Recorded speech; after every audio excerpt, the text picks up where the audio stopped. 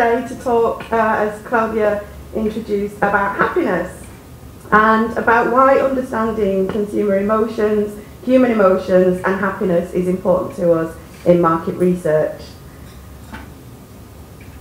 And I guess that this is because as an industry we tend to view consumers as data points. I think we have a tendency to distance ourselves from consumers, to think about them as data points, and we need to understand and empathise with them and think about where it is that they're actually coming from. Today's brands are facing a new set of challenges. Consumers are savvy, they're increasingly demanding about the brands that they use, about the expectations they have from the brands that they're dealing with. And that means that brand loyalty has become eroded, and I think it was interesting earlier to hear Piers talking about what does loyalty mean, what is brand loyalty and are people loyal at all, and that we need to be thinking about how we understand consumers, understand their mindsets, and think about actually what is important to consumers and how can we tap into that as an industry.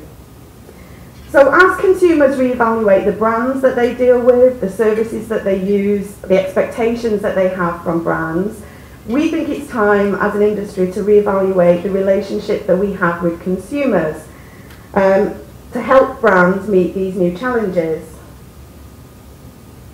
So there are really three things that I want to try and convince you about today. And that is that happiness matters to humans, and because happiness matters to humans, it should matter to us as brands. We should make people happy at the point that they're experiencing our product or service, and that positive emotions mean quicker habit formation. So I'll come on to talk about some work that we've done with academics around happiness theory, around habit theory, to demonstrate why those three things are important. But as I mentioned, as an industry, I think we have a tendency to view consumers as data points and to distance ourselves from our participants, from consumers, from our research respondents. We think about things like satisfaction, we talk about net promoter scores, we think about future purchase intent. These are all very rational measures. And as humans, we're actually very emotional creatures, but we seem to kind of take that element away from research and revert to asking very rational questions. In addition, that's how businesses talk, that's not how people talk. So if you look on something like Facebook, people don't talk about whether they're satisfied. I was very satisfied recently when I had this experience. They talk about liking things, or loving things, or hating things, or being happy or unhappy. And we need to mirror the sort of language that consumers use, rather than just thinking about the language that's endemic in the businesses in which we work. In addition, loyal customers, while they are typically satisfied, satisfaction doesn't necessarily translate into loyalty. So people who are satisfied may or may not go on to buy your product or service again. The two don't necessarily always follow each other. And as people, our decisions are shaped by habits, by context, by the environments that we're in. We're not these rational creatures that always weigh up the costs and benefits of every decision we make. A lot of the time our decision making is based on emotion, it's based on very quick, intuitive thinking, or it's based on our habits, which are kind of conscious decisions that we made at one point that have now become automatic decisions that we make on a regular basis.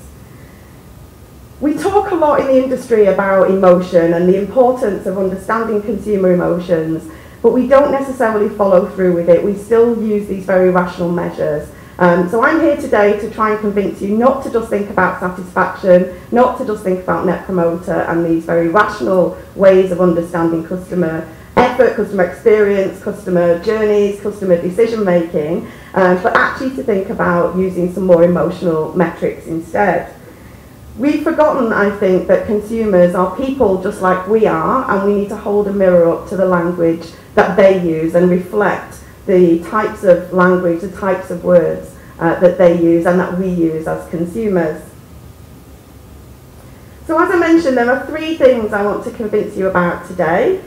The first one is that happiness matters to humans, and because happiness matters to humans, it should matter to brands. And I'll talk you through some happiness theory, which we've spent quite a lot of time looking at Join the Dots, particularly over the last couple of years. And the second thing I'm going to talk about is that we need to make people happy at the point that they're using or experiencing our brands or service. And that's because positive emotions drive quicker habit formation. So I'll talk you through some work we did in the UK with Manchester University Business School to understand if you could make people happy at the point that they're experiencing your brand, does that drive purchase intent more effectively? And I'll also talk you through some habit theory around why positive emotions help to form habits, because as I say, a lot of what we typically think of as loyalty within the industry isn't actually loyalty at all, it's just habits. So at Join the Dots, we became really interested in the idea of happiness theory, and some of you may have come across happiness theory in various guises. This is something we became very interested in to understand what motivates us as humans at that real basic level, what actually drives human motivation.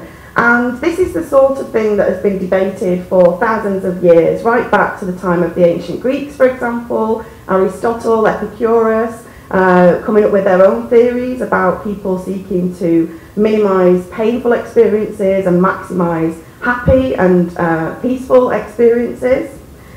The discipline of psychology initially adopted similar thinking, and over particularly the last 100 years or so, those theories have evolved quite considerably through Maslow's hierarchy of needs, for example, into the latest incarnation, which is colloquially termed happiness theory, which is around positive psychology. One of the leading proponents of positive psychology or happiness theory is a chap called Martin Seligman, and we've become very interested in the work that he's doing and the theories that he's talking about. And there have been lots of attempts within happiness theory to understand what sits beneath that. So what are the key drivers of happiness that sit beneath this idea of happiness? And there have been lots of attempts to try and categorise it. Martin Seligman has his own version. He calls it the PERMA framework. The UK government, for example, has its own version. And the UK government actually have made happiness a core national statistic now, along with GDP and other measures. And at Join the Dots, we've got our own version of the drivers of happiness. So these are karma, focus, success, relationships, and world. And these are the 5 aspects of people's lives, the 5 underlying drivers that people want to have great relationships with the people around them, a connection with the wider world, a feeling of success, things to focus around, and good karma as well, ultimately. Now, at the moment, these theories and these drivers have been developed very much in Europe, and we're looking to redevelop those at the moment across Asia. So I'm with my colleague today, actually, Andrea, give us a wave, who is our local trends consultant. She's been doing a lot of work over the last few months to look at how these are similar and different in different Asian markets, and we will be releasing a new version, a new improved version of this framework over the coming months, which is likely to be accompanied by a white paper as well, so hopefully we'll be able to share that with you soon. So we became interested in this idea that if happiness motivates us as humans, and there's lots of theory to suggest that it does, how can we apply that in a consumer landscape? We live in a capitalist society, we live in a consumer society. How does it apply when it comes to consumerism? Is it something that kind of transcends? So we worked with Manchester Business School and a psychologist at Manchester Business School in the UK to understand happiness in relation to brands. We did a study with about 400 consumers in the UK. It was an in-the-moment study, so it's been interesting to hear Manny talking today about trying to get closer to those moments of truth and trying to understand consumers at a time and a place that is convenient to them when they're actually experiencing products and services. So we got a group of consumers, we asked them to download a mobile app for a 4-week period, and we asked them to engage with the app every time they bought a new product or service, whether that was a product or service that they previously bought, so one that was familiar to them, or a brand new brand or product.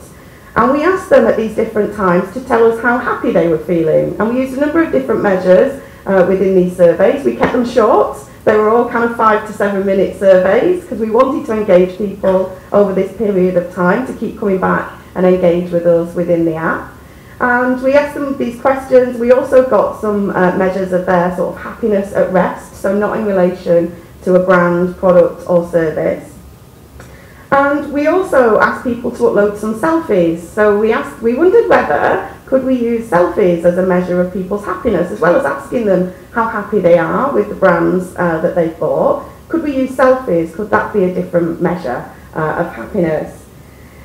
The research was all done on their terms, so we asked them to take part in the survey when it was convenient to them, when they wanted to, when they were experiencing that brand, product or service, both when they bought it and both when they were actually using it, so that we had those two different measures. And it was important that we didn't dictate those terms, because obviously we don't know what time of day someone's going to be buying that brand or consuming that brand. So we had to cede some control to the consumers to take part on their own terms. And when it came to the analysis, we found that happiness does indeed matter. So these are some of our participants from the research and some of the selfies that they sent us. We had quite a lot of selfies to kind of go through, as well as the data that we collected. And these are some of the people with the products and the brands that they bought. Whole range of different types of brands, from laundry detergent through to perfume, so some across different sectors. And again, we didn't specify what type of product it had to be. But we got lots and lots of images back and lots of really great data. And we found that when we came to the analysis, those brands that made people happy at the time that they were experiencing them, at the time they were using those brands, correlated very highly with whether they were going to purchase those brands again. Interestingly, there was no correlation between how happy a brand made people at the point of purchase and whether they were going to buy it again. And that makes sense, because at that point of purchase, you may not know whether you're going to buy that again. It all comes down to the experience of that brand. So that is a good predictor. There's a high correlation between people saying, I'm happy with this product at the time that I'm experiencing it, that I'm using it, and then being likely to buy that product again. So brands need to make people happy at the point that consumers are experiencing their product or service, because that's going to be a good predictor of whether they'll buy that product again. And as researchers, that means we need to get close to that moment of truth, that moment that consumers are using those brands, those products, those services, because that's going to tell us whether that experience is positive, negative, and whether they're likely to repeat it. And for the selfies, so that was from the question data that we asked people. For the selfies, they don't work as a measure of understanding happiness. We actually wrote a white paper on this, on the selfies. If anybody's interested, there is an SMR paper that we wrote with a bit more detail. But what we found with the selfies was that although we got lots of them back, and these are just a small selection, they have no relation to the data that we collected. And there's a number of reasons for that. Selfies are our kind of curated image. We have no idea how many times people took a selfie of themselves with the product or service before they actually uploaded it to the app. They may have taken 5 or 10 to make sure that they were happy with it. There's kind of a tendency for people to want to smile in photographs, even if that's not the emotion that they're really feeling about that product. And also with our sample, we weren't just talking to millennials. We did a kind of representative sample of different age groups. So there would be some people in there who are just not used to taking selfies. So selfies are not a good measure of people's happiness. So just be warned of that. They can add lots of colour to your findings, to your debriefs, and really help to bring things alive. But don't rely on them as a measure of how happy people are when they're posing with their products in those photographs. So if we can make people happy at the point that they're experiencing our brand or our product, we can try and make them what we would call loyal traditionally. We can make them more likely to be repeat buyers of our product. And that's really exciting. But what also matters is this idea of habits. And I mentioned up front that a lot of what we think of traditionally as loyalty isn't loyalty at all. It's actually habits. And habits, they estimate, so psychologists estimate that habits make up about 40% of the decisions that we make on a daily basis. Habits are automatic responses to cues, to stimulus in our environment that shape our decisions. They are decisions that we've made consciously at one point in the past, but now they just become automatic. So if you think about your routine on the way to work, you probably always go the same way to work. Maybe there are different ways you could go, but you have a habit of going the same way. If you think about your lunch, you may have a similar repertoire of different meals that you will have for your lunch, and you won't necessarily venture away from those. I think about myself. I always get a coffee from the train station in the morning on the way to work in Singapore. I don't even think about it. It's just an automatic response to walking past the coffee shop on the way into work. And habits make our lives easier because it means we don't have to consciously think about those decisions. So habits are really important for us to understand as researchers, because if we are confusing this with loyalty, that has a big impact on the type of research that we do, on the analysis that we do, on our understanding of consumers. So we looked at the work of a psychologist called B.J. Fogg, who's based at Stanford University in the US, and he talks a lot about habit theory.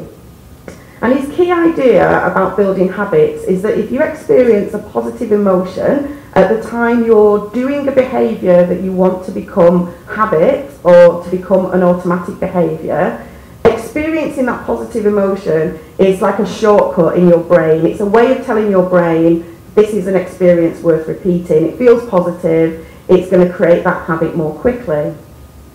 If you're interested in finding out more about habits, he does an online program that tens of thousands of people worldwide have taken part in called Tiny Habits. Everybody can sign up for it. It's completely free. I tried it, and it works for 5 days, and he asks you to pick 3 small things that you want to become a habit. So I tried it to see if it would work, and it does work. So my tiny habit, he says, start with something really small. So he says, if you want to get into a habit of running every day or going to the gym, that's quite a big thing to do if that's a change in your usual behaviour. So instead of saying, right, I'm going to go to the gym, he says, do something really small, break it down. Just put your trainers on, put your running shoes on, and then take them off again. And do that every day until it becomes an automatic habit. And then maybe put your running gear on as well, or your gym gear, as well as your trainers, and then keep doing that until that becomes automatic. And eventually, hopefully, you'll end up actually going to the gym or actually going for a run. So it's about breaking it down into small parts. So I tried this, and my tiny habit was that every time I went to the bathroom, I would do a little mini sun salutation like this. I'm not sure why I picked that. There was kind of no reason to pick that. But you have to experience this positive emotion at the time that you're doing it. So every time I did this, every time I remembered, I would go, woo! And like smile at myself in the mirror. Which gave me a positive emotion. Also made me laugh a little bit more because I could see how stupid I looked in the mirror going, woo! But really quickly, within a couple of days, it became an automatic response. Every time I went to the bathroom, I would do this afterwards and smile at myself and have a little giggle at myself. But it does work, and it became so automatic that I carried on doing this for months afterwards for no particular reason. It was of no benefit to me, but the theory, it proves that the theory works. So try it. Maybe don't try that, maybe try something that might actually be useful for you to develop as a habit. But the theory works, So, excuse me. So going back to this idea of the theory, I spoke to this psychologist, B.J. Fogg at Stanford University, and I said, if this idea that people can experience a positive emotion at the time that they're trying to build a habit, if that's true, and I can kind of see that it is because it's worked for me, can we apply that to people's usage of brands and products? And if we make them happy at the point that they're using those brands or products, will that drive habit formation more quickly? And he said, absolutely, yes. And that was amazing. We've seen that, if we can make people happy when they're using our brands, they're more likely to buy them again. But also, if we can make them happy at that point, it will drive habit formation more quickly. It will make them more likely to automatically think about and buy that brand in the future. And a couple of examples of this that I talked to him about. If you think about McDonald's and buying a portion of fries in McDonald's, when you first buy, you get your portion of fries, and when you have that first bite of the fry, it feels great. All these kind of neurons fire off in your brain. You get all of these positive emotions, firing off in your brain, and that's telling your brain this is a good experience, this is something that I should repeat. So McDonald's have got it right there with kind of, making you feel good, making you have that positive experience.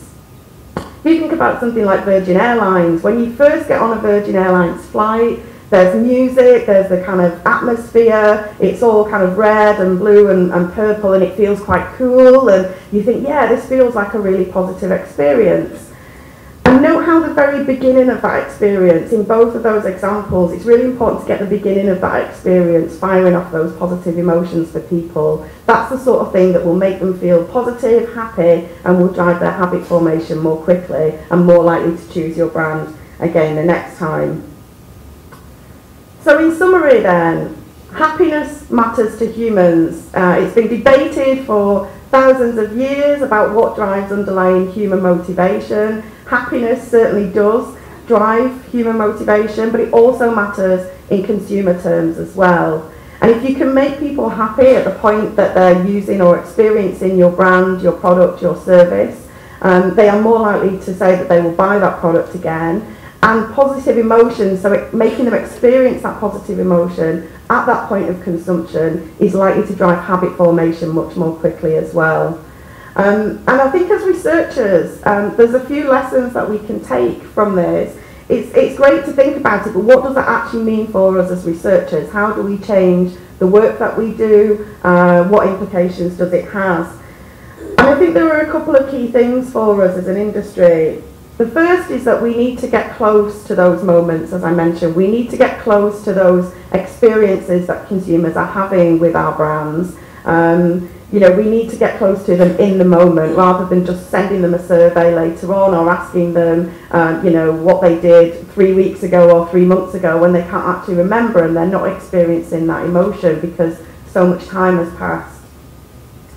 We also need to understand the context that people operate in. So we need to think about their emotions. We don't just want to be thinking about these kind of rational things like satisfaction, for example. We need to understand how are they feeling and how does that impact on the decisions that they make and the purchases and the products that they choose. And finally, we need to be thinking about measuring different things. So not just thinking about customer satisfaction, but thinking about how do we measure people's emotions? How do we capture their emotions and understand them? Because as hopefully I've demonstrated to you today, happiness can be a great predictor of future behaviour, of driving habit formation. And ultimately, happiness is what matters to people, so it should matter to us as brands and as an industry too. Thank you.